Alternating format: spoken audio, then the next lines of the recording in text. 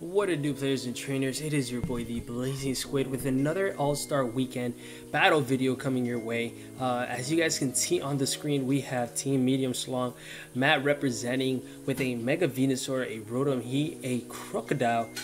I think it's Mega Venusaur, I'm not mistaken. I'm pretty sure this is Mega, Sock, Clefable, and Gyarados. And then he has his opponent Apollo, where Apollo is rocking with an Arcanine, he's rocking with a Ferrothorn, Thunderous Eye, Ninetales, Alola Ninetales, Espeon, and Rotom. Frost, as you guys can see, like dual flying and dual ice, man. Let's see what happens with this video. Who's gonna win? Who's gonna come out victorious with this video? I'm actually very interested because at this point I kind of know the scores, and the scores are pretty spicy. As you guys will know, down below the doc will be there for you guys to have access to these scores and see what's up. So they're both going to lead off with Intimidate mons, if I'm not mistaken. Whose Intimidate comes out first? Arcanine, due to speed tiers being faster. So it is okay. We do not have the dual thing. We have a Moxie set, so he doesn't know if he's faster or not yet. So he's going to switch out into Ferrothorn. Not sure if that's the best switch in, as Stone Edge right off the bat. Okay, it was the right switch in, and that was a crit. So good read, good read indeed. I don't think anything on his team. Oh, actually, he has 3 mons read to rocks, so really solid right there. Could have been an opportunity for Matt to get up rocks, which rocks would have hurt his team a lot. But Espeon was something he couldn't risk coming in here. As Ferrothorn is gonna get up Ferrothorn is gonna get up her own rocks. I don't know if it's a he or she. It isn't he. It is not a she, it is a he indeed. But this is a great opportunity for Matt. Now he has advantage. He could probably Volt Switch, which would be his best play right now. Doesn't have to worry too much about Thunderous Eye, but let's see what happens. He is going to Volt Switch. Okay, that's nice. No ground types to stop that. Next up, we have the Gyarados is going to come out now, and is it Intimidate? It is.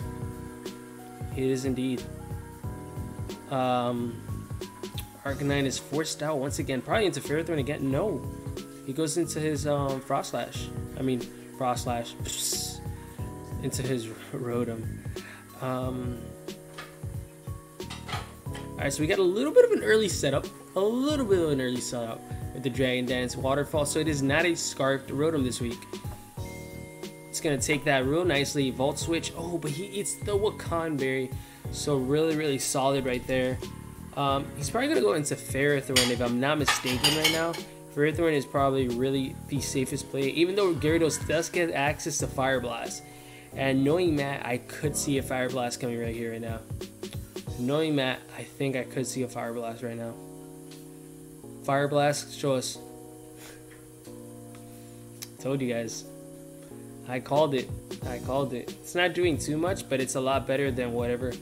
Not sure if Knockoff was the right play there. Oh, he probably has nothing else really to touch it with, though. That's why.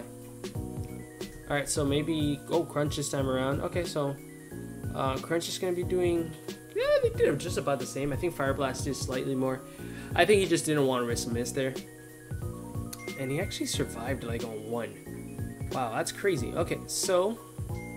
First kill of the match goes to Apollo. Apollo indeed. Apollo's gonna try to see what he can do here as the Crook comes back in. Do we know if this Crook is Scarf yet? I don't think we do. But he's gonna scout. Is Matt gonna get his rocks up? He's gonna go for a low kick. Ooh, that's nice. Does low kick kill Ferrothorn from the range that it's at? Probably. If he went for it, I think it does. If he's carrying low kick over Fire Fang, there's probably a really good chance. Arcanine, that's a solid switch in here. It'll actually give the intel too if it's Scarf or not. At this moment, will he switch up his moves? No switching up moves, but low kick comes off. I thought, yup, it is not Scarf. Ooh. Yikes. So he was probably a more defensive set this week, man, but yikes indeed. So Alola Ninetales comes in here. I don't think anything on his team appreciates a Blizzard. Nope, Rotom can take Blizzards, but it has to take rocks too, and the rock chip, the chip damage from the from the hill here. So let's see what happens. He's gonna go for the Blizzard. No Yachi. Are you Assault Vest? He is 3 for 3 in Stone Edge. That did not kill. I'm shocked. I'm shocked that Stone Edge just did not kill. He's got some bulk invested in it. Okay. Okay, indeed. Rotom is here. It's gonna take a hit in. Oh, it's Scarf Rotom. Scarf Rotom. Okay. Ooh, losing Ninetales. What? Apollo's at this point lost Ninetales. He's lost. No, Fairthorn's still alive. He's lost Arcanine I think. I don't know if he has anything for. See how much a Psychic does. Is it Choice Specs? That's close. Close to being a 2-shot. We'll find out if it's Magic Guard or not right now. He's gonna get buffed, and he's not. So it is Magic Guard. Oh wait, I should know. He didn't take rocks. Obviously, Squid. Obviously. So I don't know if he's gonna try to set up right here and get a Nasty Plot off. Ooh, Soft Boil. Since Matt's trying to just dwindle down his opponent just a little bit more real quick. If Thundurus is a Nasty Plot set, this is going to be an interesting few turns here. Never mind. Straight up Sludge Bomb. If it was I'm telling you, once again, guys, if he was... I think 2 of them could have knocked out. If he got Nasty Plot now, Sludge Bomb, he pretty much would have guaranteed got this thing out of here. Instead, he went for Cosmic Power. He can go for another Sludge Bomb, but...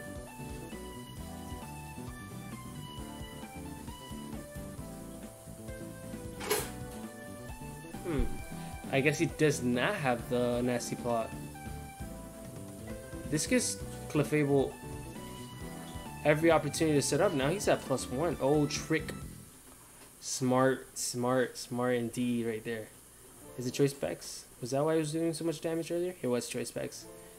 So Matt probably knew that. Choice Specs.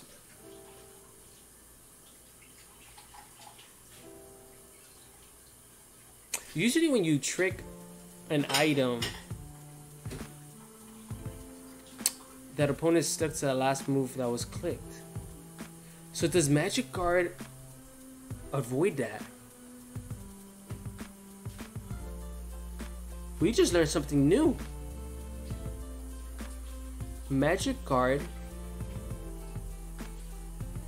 So Magic Guard can avoid the fact that you get tricked an item and you're locked into it. That is crazy. That is crazy indeed. What? What? I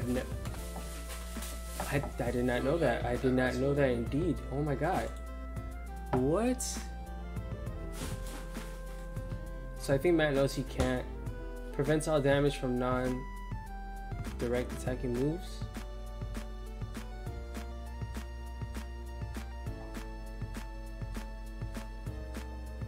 Yeah, I think, because like you don't take... I guess, yeah, we'll just go with that. We'll go with that indeed. He's gonna have Iron Head. I don't even... Okay, so he could protect this turn and try to get off another one, but I think he has to risk it. Actually, he has to risk it and go for the Iron Head. He has to, because his opponent's gonna switch out here. Yeah, Rotom does come in and it's taking another 25%. Well, if he goes for Iron Head here, he would guarantee 100% avoid him from 2 more switch-ins. Well, he could click Protect now. Scout what his opponent might go for.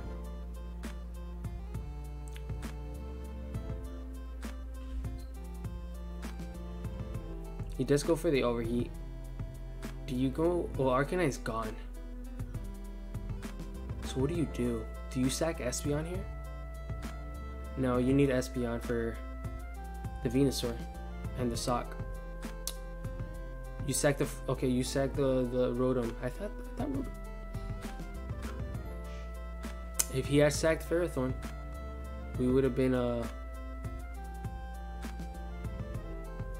This thing also has protect. So he's already used up probably three overheats. 3 overheats out of his 8. And he can click it. No, well, he could try to gamble the double protect, but I don't think it's worth it. Alright, so he's gonna click overheat now, and it's gonna connect, kill the Rotom. Rotom versus Rotom. That's funny to watch. Great opportunity for Thundurus to come in, or Espeon. Espeon's weak though. He knows. Does he not know he was Scarf? He outsped his Bond earlier. He should have known it was Scarfed. He outsped, yeah, he outsped, Thundurus. Unless he wanted it to get down to -4. That would be something different completely. That's something completely different. Then he goes for Psychic this time around.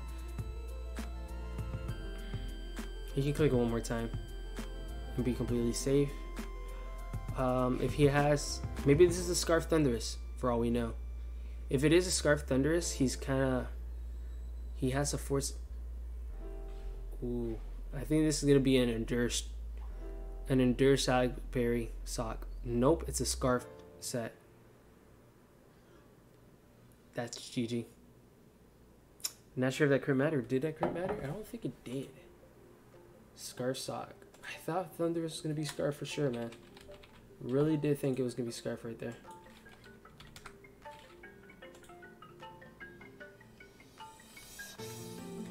Sock.